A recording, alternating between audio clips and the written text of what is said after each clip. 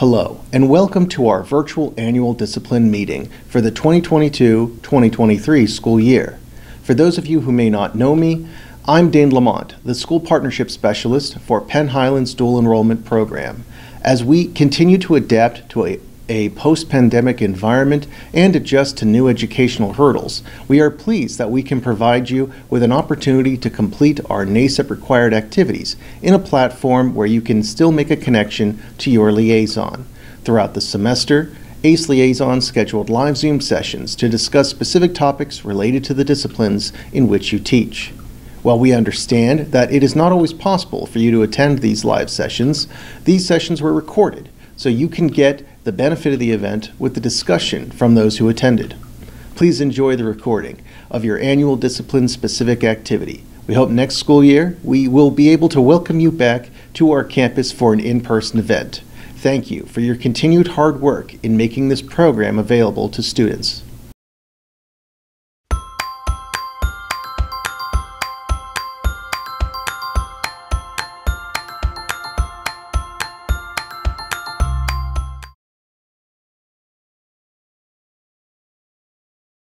Greetings, everyone. So, as per our NACEP accreditation, we are offering Zoom sessions like this one for our annual discipline-specific workshops. So this session, as you can see, is recorded, and it counts then, this virtual workshop counts towards the required yearly training attendance for ACE faculty. So this particular session pertains to the social sciences discipline for Psych and Soc 100 courses. My name is Dr. Kacey Crowley.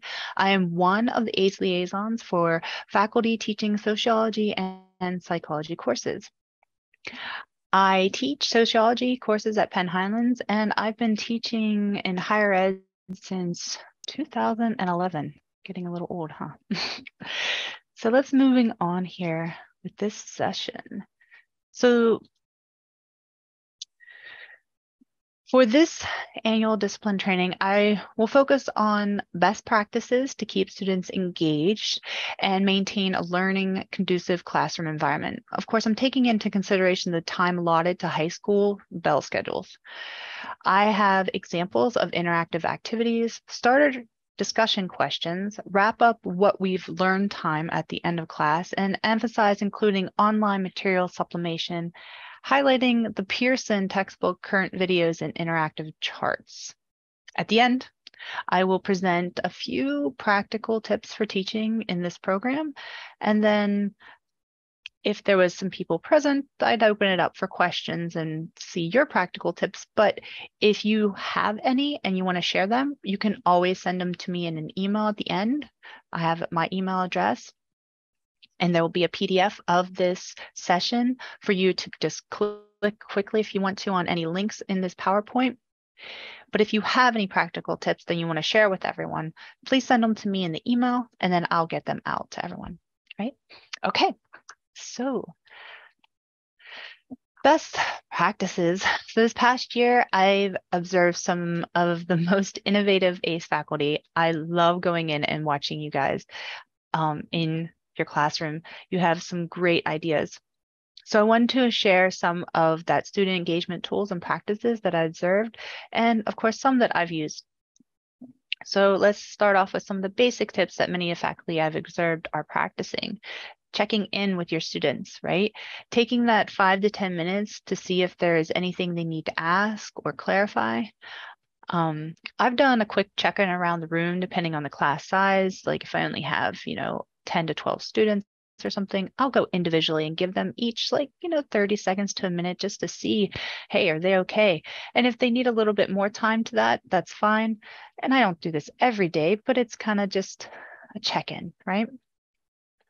This helps to maintain connections with my students and builds an environment that is comfortable, very conducive to learning, right? Names are important, right? Using your students' names encourages their engagement. You guys are really good with that in the ACE faculty.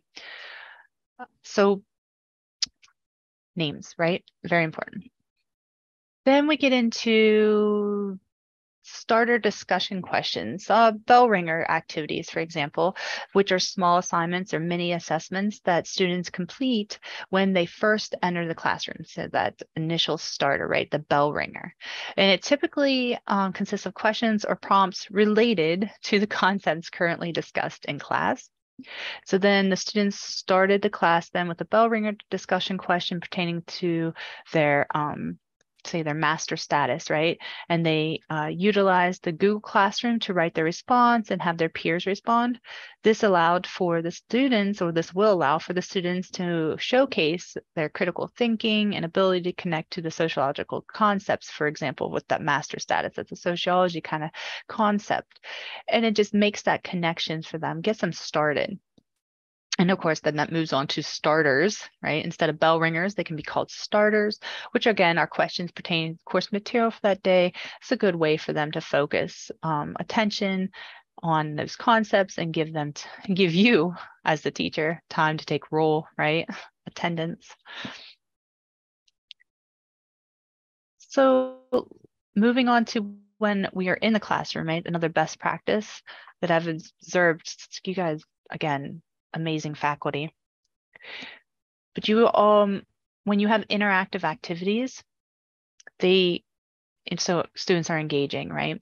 Every classroom I've been a part of had the most success with students that are actively involved in the course material. So here are just 3 examples that I've encountered being an ACE liaison is, say, the graphic organizer. Most of you are familiar with this, right?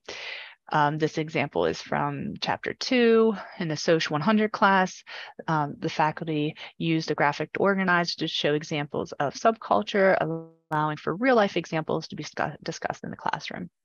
The second one is online videos, right? They can be used to test, little air quotes there, their knowledge on the concepts. This example is from a Psych 100 course where the faculty uploaded a video connecting the memory concept and then tested their students' awareness of it. This particular video was uploaded using the MyVR Spot. So MyVR Spot is a cloud-based video and digital content management solution built specifically for K through 12 education. So right on point with that. The third one, it's nice, right? Because candy's involved. Uses pieces of candy to create a 3D image of a neuron, right? So again, Psychology 100 students, they had to explain their thinking and how a neuron works before eating their neuron, right? And I've seen faculty also use the same idea using clay or cardboard pieces, things like that. So giving that 3D hands-on kind of approach, right? So then we have teaching using games, right? I've had the experience with you quote it, you note it, right? Whenever teaching, quizzing, per se, students on plagiarism, kind of learning that APA, because both sociology and psychology, and basically anything other than an English course, it's going to be using APA in a college level. So it's important for them to understand the essentials of it, and having fun with it, like this teaching game, right, is a great way to have that interaction. So then moving on to just, again, some best tips on here, kind of wrapping up what you've learned. So this, a slide at the end of the class that highlights the concepts and or theories being addressed to that class, just reiterating what they've seen, what they need to focus on for that time. Right. This particularly is helpful if there was a lively discussion that may have gone down a rabbit hole, kind of derailed a little. And what's great about both sociology and psychology is that they are so much intertwined in our daily lives and activities. And as faculty and instructors, we can use those examples, real life examples, and bring them right back into the concepts. So it can be a lot of fun, and that's when we do have lively discussions, but then we do need to, always have that, bring it back and be like, okay, so tell me how this connects, or, or you can make the connection yourself and then tell them like, this is great. Now this is how, this is how this would be your, say, your master status, or however whatever you're thinking of the concept for that day, but it can be a lot of fun, right? So again, we begin and then tell them how we're going to be discussing today. Here's the objectives. Then of course we go into it. And then again, we remind them at the end, that whole sandwich method. And then, so this is some of the great information and resources for you guys. Because some of you, some of the textbook information can be, new and overwhelming. And what's great about Pearson, they provide Revel online resources for you. So there's downloadable PowerPoints. There's they have what they're calling an immersive learning experience that gives you that familiar and respected course content using media interactives and assessments. So you get to have all these resources to be able to include in your classroom, right? You have access as ACE faculty to the online Pearson Revel resources. While your students do not, high school students do not have access to Revel, you can use all the instructor resources to supplement your course. You have permission to print quizzes and tests for incorporating into your classroom. All the media interactives are available for you to use in your course. There's downloadable PowerPoints, Word documents that have discussions, exams, and quiz questions, all ready for you to go, right? The media interactives can be assessed and used online also, online or in your classroom. However, you can take those and embed them into say you're using Schoology or another online platform for your school. You can incorporate that into your modules.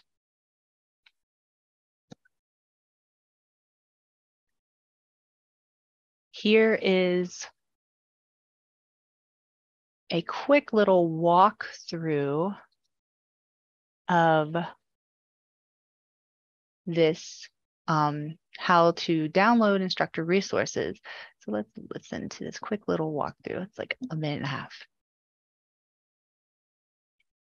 Hello, this is Jay Jenkins of Pearson Education. In this video, I'm going to walk you through how to access instructor resources inside of your Revel program. So if you log into the Revel, so if you Google Pearson Revel or Yahoo or Bing search it, you will get the Pearson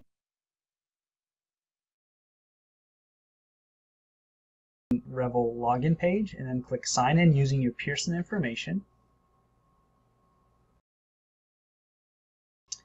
And if you already have a course created, you'll see the course. If not, you can go to search materials and create your own course based on the textbook that you're using in the course. And then once you're inside of the Revel course, which we just click on the name of the course, on the left hand side we'll see that there is a resources tab. And if we click resources, that will then bring us to the resources by chapter, and so you can download PowerPoints, test banks, videos, things like that, whatever is available. And if you just click on it, you'll just want to understand where your computer is set to download programs that you download from the web, and whether it's a download folder or a documents folder or another type of file folder. Just make note of where we'll download it, and then you can go retrieve it and open it from there. I hope this is helpful, and I hope you have a great day. So pretty straightforward in that respect of clicking, downloading. That I'm sure most of you are very familiar with those concepts, but clicking too many times there. So, but the point is that the resources are there. Using them is there. I mean, if at the bare minimum, save them, look over them, use them if you can, but they're there for you. Here's another, just a way to show you and some screenshots here. So once you click on the Word documents or zip files, you will be prompted then to download that material, right? In the next slides, I have just a couple, like I said, screenshots of how from the digital textbook, just to show you some of the great resources that are actually inside even the textbook. So not only can you download some of those PowerPoints that that video showed and things of those resources, but even inside the textbook, there are instructor resources. So let's look here. So you can, like I said over here, I have it highlighted, but go to the resources, and then you can have the sociology explainer videos. There's the Word documents that give you discussion questions that go along with the videos that are available for you. Like when you click on this Word document, they give you the hyperlink for the video, and then you can use that to embed into your course. So let's look here. Here is an example of inside the textbook, there are current event bulletins. This is an example from the Sociology Chapter 8 on deviance. And note here that the article was published in August 2021. There are even, I saw some ones that were 2022. So I just didn't get a screenshot of that one, but some of the information was even, about COVID-19, like some updated information that they have.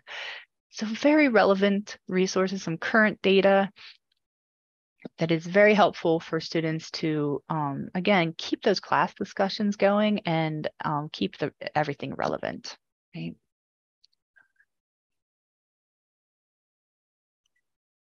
Here goes into how you can use, again, this textbook and to make your PowerPoints and to emphasize some visuals, right? So digital text allows for quick additions of visuals, charts, and pictures into your PowerPoint.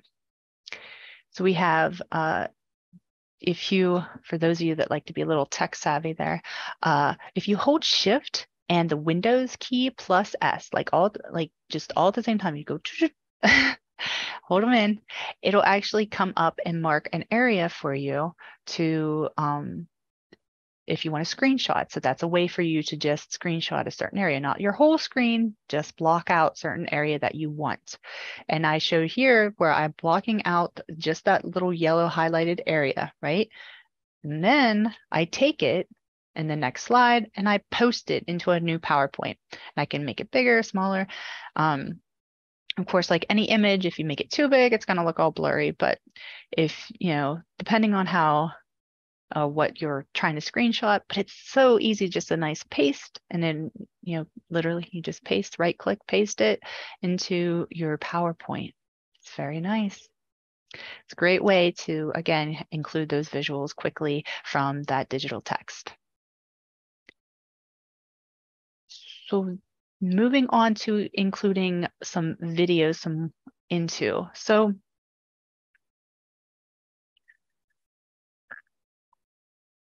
you can see how there's videos using the Smart Pearson Player. Some topics, they can be a little hard to address, right? And it's good then to have the videos to get the discussion questions started, right? So to facilitate, tricky word, the discussion prior to watching the video, I have students, for example, answer the questions about how men and women and boys and girls should act, right? And I let my students throw out how as many gender stereotypes as possible, right? So I get the discussion going by like, what do you think these gender stereotypes are, right? We kind of go over their first initial thoughts of gender stereotypes, and then we watch the video, right?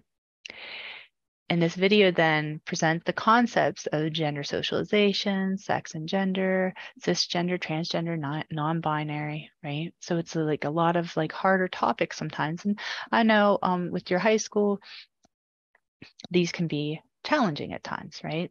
So if you address this in more of the video, right? They give you the short documentary series, and they have a nice clean narrative going, right? It's very it sticks to the concepts. So so then you can get more discussions going, right? You can have it at that personal level. They have the stories, they connect them to the concepts, and it keeps it for the students to understand. So you can check out those videos. I do have like one of my little practical tips for you. These videos particularly can't be embedded into the PowerPoint. You'll have to have a separate online window for the link to be open up from the PowerPoint. It's just one of those Pearson things, the way of keeping track of the videos being watched, so they keep it so that it has to be viewed online. Okay, it can't just be embedded, it has to be, like I said, a separate online window. Here are some examples of some of their originals, the Pearson originals for sociology. This is one of the sociology examples.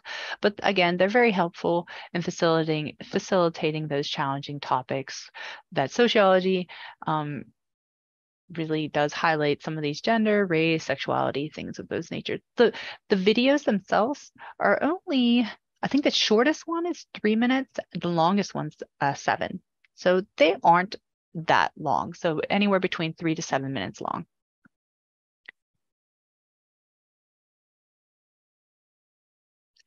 So moving on to some practical tips, right? This whole idea of work smarter, not harder, right? The resources provided are tools to make teaching more practical, current, and relatable for the students. So play it safe, right? And use your course textbook that's provided in that master syllabus. At the minimum, use it to get those materials that you can use as a resource and supplement for your class. Download the material early to review the content. Insert those updated pictures and graphs with each new textbook version, right? You want to have an image of, if you're talking about media, have an image of the newest smartphone versus, a little flip phone, right? It's simple things, but the students, if you're using visuals, and they'll make that connection with things that they actually recognize and use. So check with me or whoever your liaison is, or the Office of School Partnerships for assessment information each year. I know when I send out my welcome email to my faculty, I always make sure that I'm letting you know that there's an assessment year or not. But if your liaison did not get a chance to put that information in there, I would ask them to make sure, right? Some more practical tips here. Provide a hub or module of some sort for APA guides for your students. If there is some way that you can give them just even this website here, it gives like a lot of additional APA guides. It's if you can at least give them that information to reach out to this website, or if you can download it for yourself and give them those PDFs, it will help them immensely. It is challenging to use APA, especially that first freshman year, and having these guides will help them for sure. This one is more for you as the faculty, not necessarily for your students, but I found this to be super helpful for those that might not know, but you can scan documents from your cell phone, right? I have 2 different ways here, scanning documents from the iPhone or Android, right? And so you can see that you can use it through your notes.